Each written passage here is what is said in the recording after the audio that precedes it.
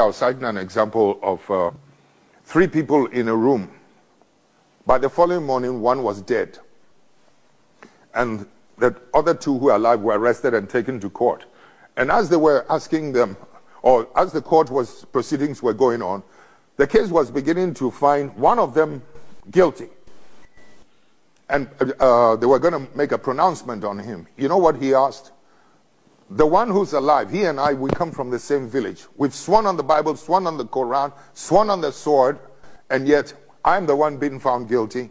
Please, I beg the judge, etc., take us to the village we come from. We have a shrine over there, and let us go and swear on that shrine and see whether I am innocent or he is the culprit, whether I am the murderer or he is the culprit. That's all the question I asked these Catholic priests. They could not answer me because they know you're not going to swallow any poison, but they know that we don't fear that Bible, we don't fear that Quran, but when it comes to our shrine, that one we dare not joke with it. We'll go and tell the truth. The white man who brought the Bible into my country, your continent, the Muslim who brought whatever it is, he's the same person who has gone and invented the lie detector test, the chemical interrogation test. I would dare you to go and line up some of your finest policemen, some of your finest heads, some of your finest, what you call it, judges. Make any allegations against me, you included. Whatever questions you want to ask, take me through a chemical interrogation. I will be the one who will pass. I wonder how many of you will pass. You know something, Chief?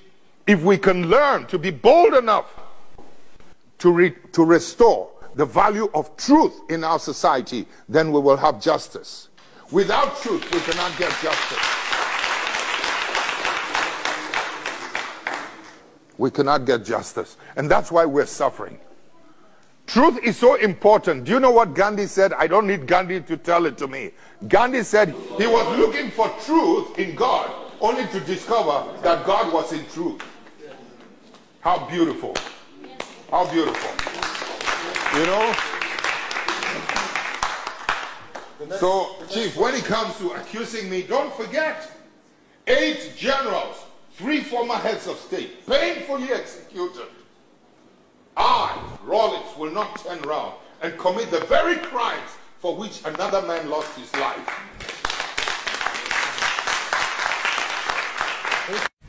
Did you like or hate what you heard? Let us know in the comments below.